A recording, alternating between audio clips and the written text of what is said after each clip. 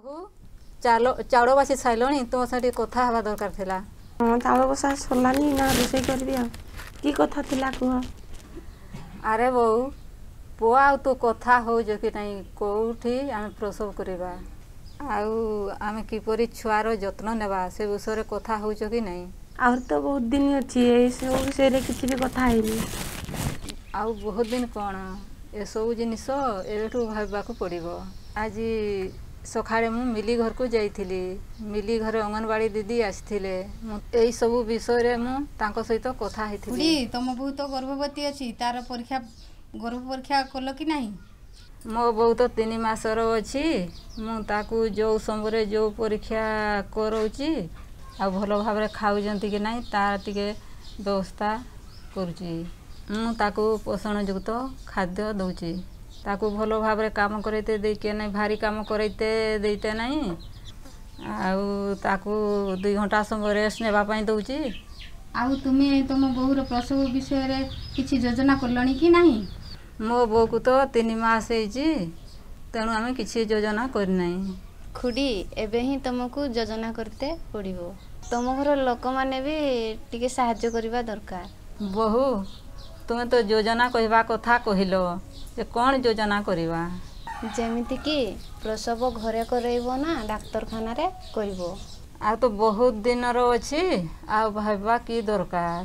ଯେଉଁଠି ହେଲେ କରିବି, ଘରେ ନହେଲେ ଡାକ୍ତରଖାନାରେ କରିବି। ଆଉ ଖୁଡ଼ି ଜନ୍ମଟା ଯେଉଁଠି ପାରେ ସେଇଠି କଲେ ହେବ ନାହିଁ, ଡାକ୍ତରଖାନାରେ ହିଁ ପ୍ରସବ କରିବା ଦରକାର।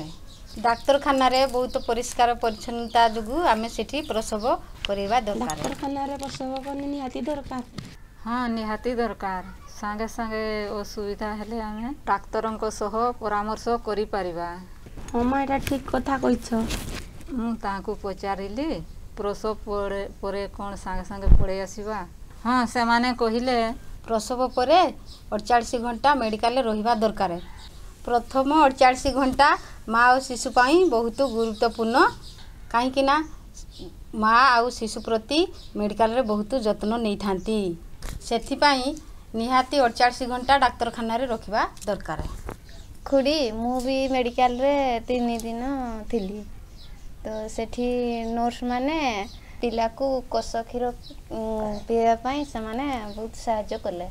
ସେମାନେ ସମୟରେ ଆସନ୍ତି, ପିଲା ଠିକ୍ସେ ଖାଉଛି କି ନାହିଁ ତାହା ଦେଖନ୍ତି, ମା ଠିକ୍ ଅଛି କି ନାହିଁ ତାହା ବି ଦେଖନ୍ତି।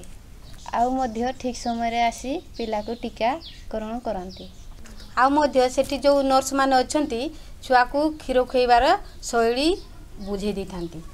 ତୁମେ ଯଦି ତୁମ ବୋହୂକୁ ଡାକ୍ତରଖାନାରେ ପ୍ରସବ କରାଇବ ତାହେଲେ ଆମର ସରକାର ଯୋଜନା ଅଛି, ଜନନୀ ସୁରକ୍ଷା ଗାଡ଼ିରେ ବୋହୂକୁ ନେଇପାରିବ। ଅଙ୍ଗନବାଡ଼ି ଦିଦି କହିଲେ ଆମେ ଯେତେବେଳେ ଚେକଅପ୍ କରିବାକୁ ଯିବା ସେତେବେଳେ ସବୁ ସରକାରୀ ଯୋଜନା ବିଷୟରେ ବୁଝାଇ ଦେବେ, ଯେମିତିକି ମମତା ଯୋଜନା ଆଉ ଜନନୀ ସୁରକ୍ଷା ଯୋଜନା ଆଉ ଆମ୍ବୁଲାନ୍ସ କେମିତି ଆମକୁ ସହଜରେ ମିଳିପାରିବ ଆମେ ବୁଝି ଆସିବା। ସେତେବେଳେ ବୁଝିବା। ଆଉ କିଛି କହୁଥିଲେ କି? ହଁ ଆହୁରି ମଧ୍ୟ କହୁଥିଲେ ତୁମେ ଯଦି ପ୍ରସବ ଘରେ କରାଇବ ତାହେଲେ ଡାକ୍ତରଖାନାରେ ଯେଉଁ 1400 ଟଙ୍କା ମାଆକୁ ମିଳିବ ତାହେଲେ ସେ ଟଙ୍କା ତୁମେ ପାଇପାରିବ ନାହିଁ। ଦେଖ ଖୁଡ଼ି ତୁମେ ଯଦି ଡାକ୍ତରଖାନାରେ ପ୍ରସବ କରାଇବ ତାହେଲେ ତୁମର ବେଶୀ କିଛି ପଇସା ଖର୍ଚ୍ଚ ହେବ ନାହିଁ।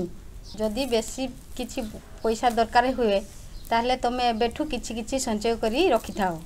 ସେତେବେଳେ ତୁମକୁ ଆଉ କିଛି ଅସୁବିଧା ହେବାକୁ ପଡ଼ିବ ନାହିଁ। ପ୍ରସବ ସମୟରେ ବୋହୂର ବହୁତ ବ୍ଲିଡ଼ିଂ ହୋଇଯାଇଥାଏ, ତେଣୁକରି ବୋହୂକୁ ରକ୍ତ ଦେଇତେ ପଡ଼େ। ପରିବାରର ଯିଏ ହେଲେ ମେଡ଼ିକାଲରେ ଜଣେ ରହିବା ଦରକାର, ଯେମିତିକି ସିଏ ତାଙ୍କୁ ରକ୍ତ ଦେଇପାରିବେ। ଖୁଡ଼ି ଦିଦିଙ୍କର ଫୋନ୍ ନମ୍ବର ରଖିଥାଅ, ଦରକାର ବେଳେ ଫୋନ୍ କରିବ। ହଁ ଦିଦି ଆପଣଙ୍କ ନମ୍ବରଟା ଦେଇ ଦିଅନ୍ତୁ, ମୁଁ ଫୋନ୍ କରିବି। ହଉ ମୋ ଫୋନ୍ ନମ୍ବର ରଖ, ଦରକାର ପଡ଼ିଲେ ଫୋନ୍ କରିବ। ଫୋନ୍ ନମ୍ବର ହେଲା 8658147670। ହଁ ଏଇ ନମ୍ବରରେ କଲ୍ କରିବ। ହଁ ଏବେ ବୁଝିଲୁ ତ, ଆଜିଠୁ ଏ ବିଷୟରେ କଥା ହେବା ଦରକାର।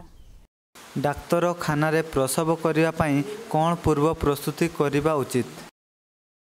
ଆଶା କିମ୍ବା ଅଙ୍ଗନବାଡ଼ି ଦିଦିଙ୍କ ସମ୍ପର୍କରେ ରହିବା, ସରକାରୀ ଯୋଜନାରେ ପଞ୍ଜୀକରଣ କରାଇବା ଯେମିତି ମମତା ଯୋଜନା ଓ ଜନନୀ ସୁରକ୍ଷା ଯୋଜନା। କେଉଁ ଡାକ୍ତରଖାନାରେ ପ୍ରସବ କରାଇବା ଚିହ୍ନଟ କରିବା। ପ୍ରସବ ସମୟରେ କେହି ନିଜର ଲୋକ ପାଖରେ ରହିବା ଉଚିତ, କାରଣ ଦରକାର ପଡ଼ିଲେ ରକ୍ତ ଦେଇପାରିବେ। ହେଲେ ଯାଇ ଭଲ ନାତିଟେ ପାଇବେ। ହଉ ସିଏ ଆସିନେ କଥା ହେବି ଏବେ। ହଉ ଆସିନେ ଏବେ କଥା ହେବା ଆଉ ମୁଁ ଯାଉଛି ରୋଷେଇ କରିବି।